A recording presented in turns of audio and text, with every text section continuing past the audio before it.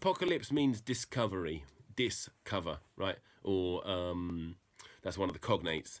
Disclosure as well. Revelation, as in velum means a veil and rare, away again. So when you notice something, it's an apocalypse.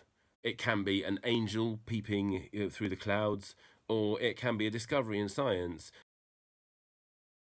Tesla was walking along in Budapest, Central Park in Budapest with his friend, reciting poetry one day, and he was frozen to the spot by a vision of a machine in the air. And it turned out to be the AC motor, the alternating current motor. When he got back to his workplace, he made it. And like all of his inventions, and the guy took about 500-600 patents, he'd never made a blueprint. He never made a calculation. He used to lie on his couch and just go off on a journey. And he used to describe going across all this kind of scenery. And then eventually he'd come to a machine, or the AND gate, or the Tesla coil, and all this incredible stuff, which was very much personally his gift to the world through his genius.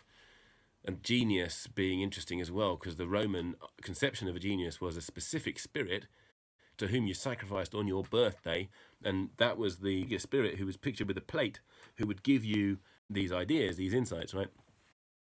So yeah, he had a personal apocalypse, but the result of his endeavours was very literally turning on the light. You know, that's one of the things he did, in fact. So yeah, it does have a knock-on effect in society. Or another example would be Galileo as well, because he actually took a telescope and turned it to the sky, which very literally made something which was hidden, i.e. the moons of Jupiter, revealed.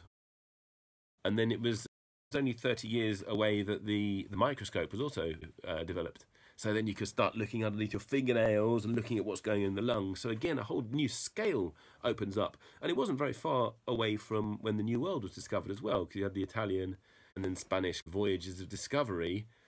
All of that happened in a very narrow band of history, really.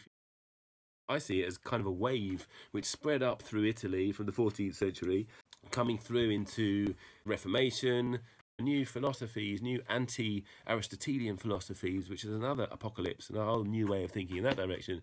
Discovery of the New World, eventually kind of getting as far as England.